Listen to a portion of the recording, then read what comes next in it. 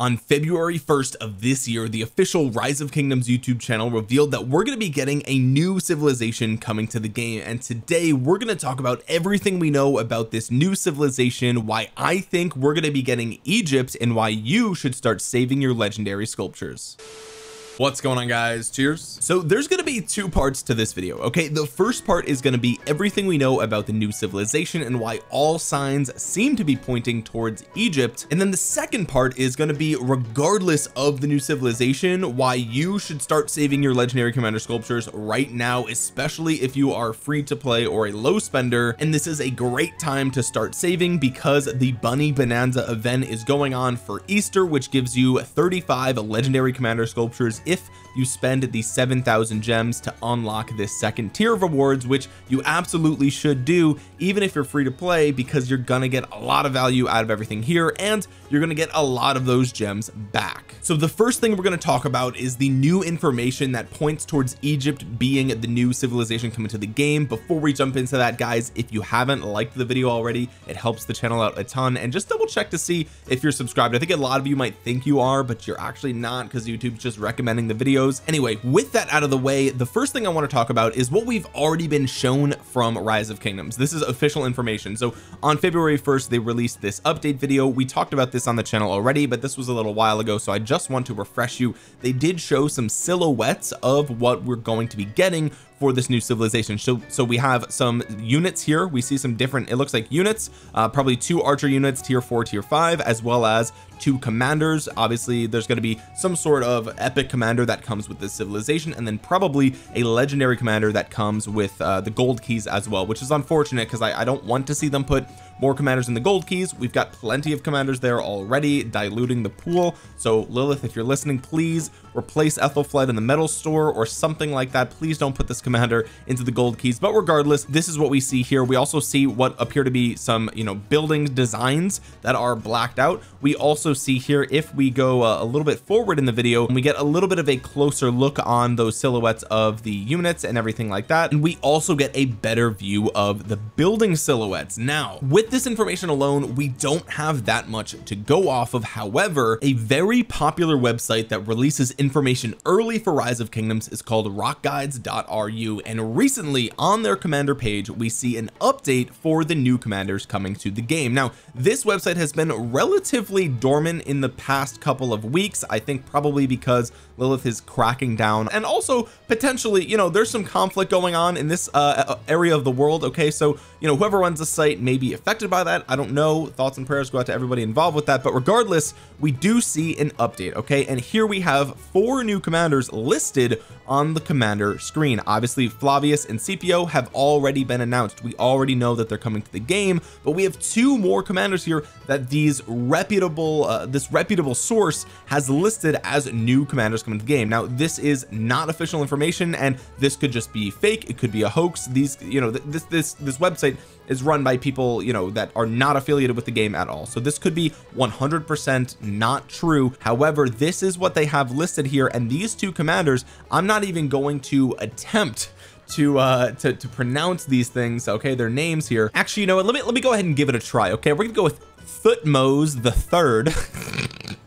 I just feel like that can't be right. That just can't be it. And then we got Imhotep. Okay, we your boy I'm over here. Okay, these 2 anyway, okay, Wikipedia lists both of these 2 individuals as Egyptian. Okay, they're both Egyptian. So if these 2 commanders were going to be, let's say, the next archer commanders, right, which we're going to talk about that later in the video, but if these 2 were the next archer commanders, what are the odds that Lilith would pick 2 Egyptian commanders to release at the same time? Maybe they could, but what's more likely is that this has to do with the civilization that's coming to the game. So this commander here, we're going to call him Thutmose or Thutmoses. Okay, just don't dislike the video. Okay, anyway, he was the 6th pharaoh. Okay, and the other commander here looks like they were an Egyptian chancellor to the pharaoh, and both of these are Egyptian. Okay, and I don't think that's a coincidence. If we take a look back at the silhouettes here that we see, we have a couple of hints here. Now if you take a look here, this is probably the city hall, okay, because this is the largest building of the four, and typically that's how that works. There's a couple of things I want you guys to notice here. It looks like there are plants associated that appear to be probably palm trees or something similar, and over here we see what appears to be an actual statue of a person, right? Perhaps a guardian or a pharaoh or something like that. Now jumping into Rise of Kingdoms, we can see that the City of Power legendary skin shares a lot of these similarities here. Okay, we have some sort of Ra statue, it looks like, over here on all corners. We also have the palm trees off on every single corner here as well, and at the very top we have you know, some sort of like again probably some sort of Ra or sun god type of structure. Looking back at the silhouette, so we have a similar looking structure or perhaps wings on the top of the city hall. Now is that proof that we're getting Egypt? No, but I think the fact that again it obviously looks like there's some sort of palm trees involved and some sort of statues on the top here, I think it could look similar, obviously not nearly as cool, but it could look similar to the design of the City of Power legendary city skin. So that's one thing to note. Now it's also worth noting here that on Thutmose, I'm just roast me in the comments. It's worth noting here that during the final 2 years of his reign, he appointed his son and successor Imhotep II, which perhaps that is going to be the other commander that we see instead of Imhotep, and that it could just be a translation error on this page here. Perhaps that's something that could be the case. So one of them would be you know, father legendary, son epic, maybe something along those lines. That's just a theory. However, what I want you to notice here is on the top of this statue of this pharaoh, you see what appears to be some sort of snake, I guess, on the top of their headdress or whatever you call this. Again, I'm completely ignorant to all this, so forgive me, but you can also see on the top here on this commander's head, it's probably some sort of snake or something on the top of their head. So I don't know if this is 100% proof. Is it? No, I don't think so, but I think that signs are pointing towards this new civilization being Egypt based on what we see from the official Rise of Kingdoms page, as well as some pieces we can put together from what is known to be a reputable source of early information for Rise of Kingdoms. So again, this is not set in stone, this may not be real or anything like that, but I think that this is a good clue as to what we can expect. And I think Egypt has been on the list of civilizations that they've wanted to add for a long time in Rise of Kingdoms, and if they do, I suspect that we're going to see some archer stats coming to these commanders, and archer special units are obviously confirmed here, and that's going to be really interesting. I think archers have gotten a lot of love in the last year or so, and speaking of archers, we need to start talking about the new archers that are going to be coming into the game in probably about 2 months, okay, because I think this is the time right now, if you are a free-to-play or a low spender, to be saving your legendary commander sculptures for the new archers coming to the game. And the reason for this is because we have seen so much power creep in the last few sets of commanders that it would be foolish to assume that they wouldn't do the same thing for whatever archers are coming next. So if we take a look at Nevsky and if we take a look at Scipio, those commanders have extreme amounts of power creep. They are some of the best in class commanders. Obviously Scipio is not in the game yet. We should be seeing him in about maybe 10 to 14 days, something along those lines, but assuming that his skills are what the official Rise of Kingdoms page says they are, he is going to be an absolute must-have for the setup of many players, and I plan on maxing him almost immediately. The thing that I'm thinking is going to come with the new archer commanders is that one of them may have circular AoE just like Yi Seong-Gye, because if you think about what the new commanders are doing and compare them to some of the older commanders, right? If we just take a look for a second, okay, Zhang Yu is a similar version to Genghis Khan and the fact that he lowers your rage requirement. He's got the skill tree, he's cavalry, you get him from the Wheel of Fortune. He's basically a far more superior version than Genghis Khan. He does a little bit more, obviously, which is why he's just a better version, but he's essentially another glass cannon, just like Genghis Khan was. We take a look at Nevsky. Nevsky is similar in a way to Saladin, right? He doesn't have the support tree, but he is a more tanky version of a cavalry commander. That's one thing to take notice of. And then finally, looking at Scipio, he's obviously an upgraded version of the epic Scipio from an aesthetic standpoint, but from a functional standpoint,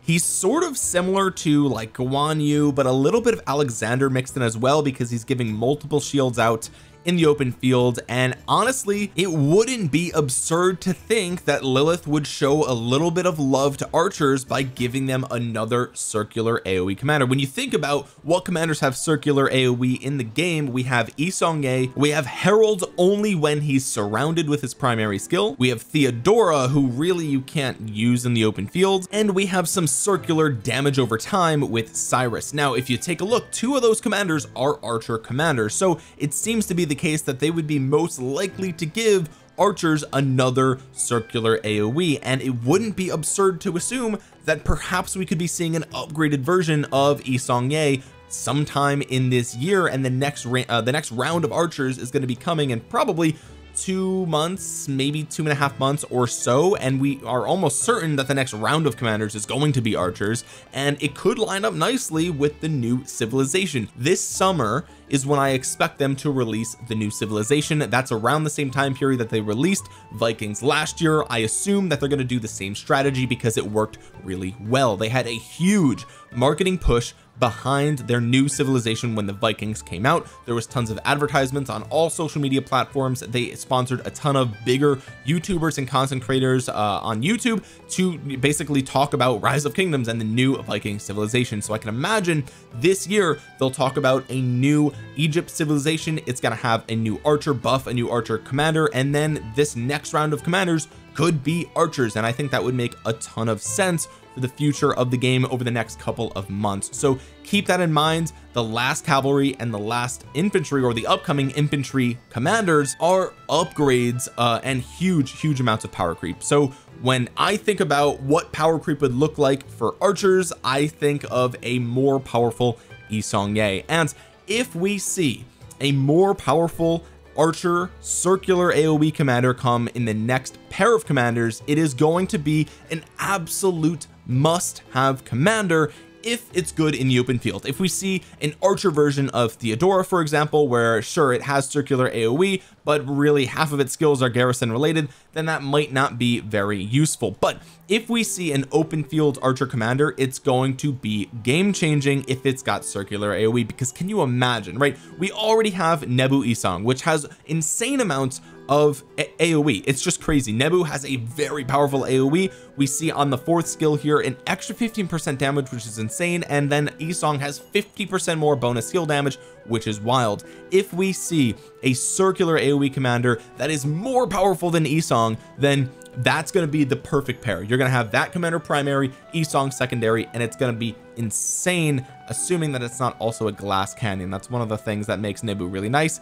is he's got that defense there, which is very cool. Now, one last thing about the Egyptian civilization, this pharaoh here was actually discovered around the same burial site as Ramses, so we already have Ramses in the game, so that's something to keep in mind. And on top of that, what's on top of Ramses' head? It's another snake. So I think we're getting Egypt. I think it's going to come in the summer, and I'm honestly excited. I want to see Egypt in Rise of Kingdoms. I've been saying it since they released Ark of Osiris way back in the day, before KVK even was in the game. I wanted to see Egypt as a civilization, and I hope that that is what's coming. It will be unfortunate if it gives you archer buffs, which I assume that's what's going to happen. However, I think it's going to be really cool. So if you guys are excited about that, make sure you start saving your legendary commander sculptures for whatever commanders are going to be coming in the next cycle after Scipio. And if you want to, if you're excited about the possibility of archers coming into the game as a new civilization, I would recommend going into your alliance shop and purchasing a civilization change, only if you're going all in on archers and you already have tier 5 and you're all good with all that. Anyway, guys, with that being said, if you enjoyed the video, if you found it useful or informative, make sure you drop a thumbs up on it. It really helps out the channel a ton and helps get this video out into the YouTube algorithm so other Rise of Kingdoms players might see it. Comment down below what you think the new civilization is going to be. Do you think we're onto something here? Do you think Egypt is definitely it? or do you think that this website that I've been showing off is, you know, they don't know what they're talking about, it's not going to happen? I would love to hear from you guys in the comment section below. If you're new here, subscribe to the channel and click that bell to be notified the next time that I upload a Rise of Kingdoms video. And with that being said, guys, thank you so much for watching. This has been Omniarch. I will talk to you guys again soon. Peace.